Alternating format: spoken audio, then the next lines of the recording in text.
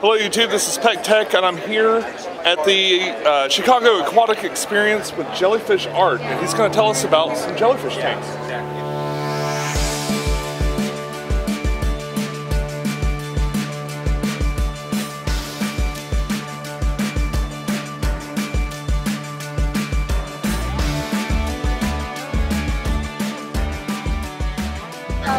So we've got 3 different tanks over here. There's the Jelly Flat model, the desktop jellyfish tank, and the JellyFish Cylinder Nano, which is our new model. This will be coming out in about 8 days. On November 15th, all the information will be on our website, JellyFishArt.com. We'll be releasing this product at $250, and that includes 3 jellyfish, shipping anywhere in the United States for the jellyfish, food, salt, biological starter.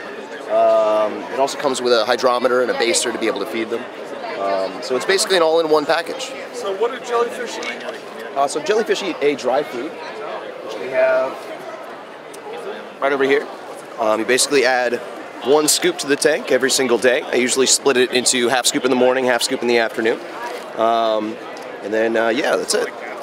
So, how difficult are jellyfish to keep compared to like regular fish? So jellyfish are invertebrates, and as invertebrates, they have a special ability to be able to be put into a little bit worse water quality than most other fish.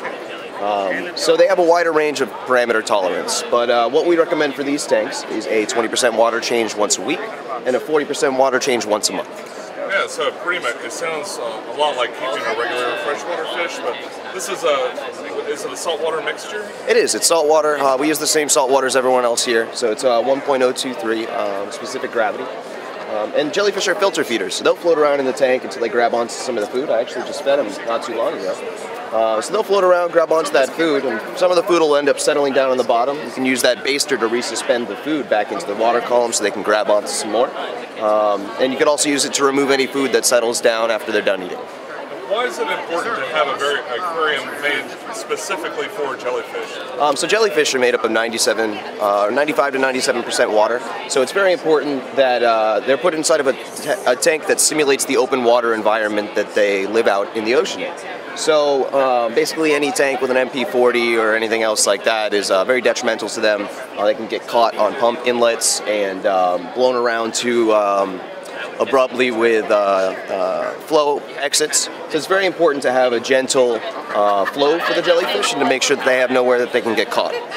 Is there a website where people can find your products? Yeah, you can visit JellyFishArt.com. And we have videos on setup, acclimation, pretty much anything you want to do with these tanks, we've got a video on it. Thank you very much, sir. Have a great day. Thanks.